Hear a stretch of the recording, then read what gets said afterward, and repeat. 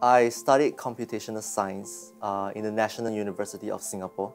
After completing my undergraduate, I further studied my PhD in computational systems biology in the same university. I'm a vice president of the Research Technology Group. Currently, I'm based in the Singapore office. At WorldQuant, we place a huge emphasis on innovation. The people within WorldQuant, we are actually free to try and test out new technologies and to see whether or not it can improve the efficiency of their day-to-day activities within WorldQuant.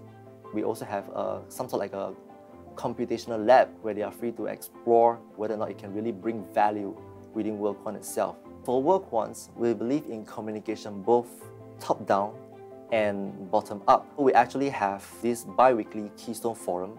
It is a place where the entire staff of WorldQuant all over the world gather using video conferencing technology.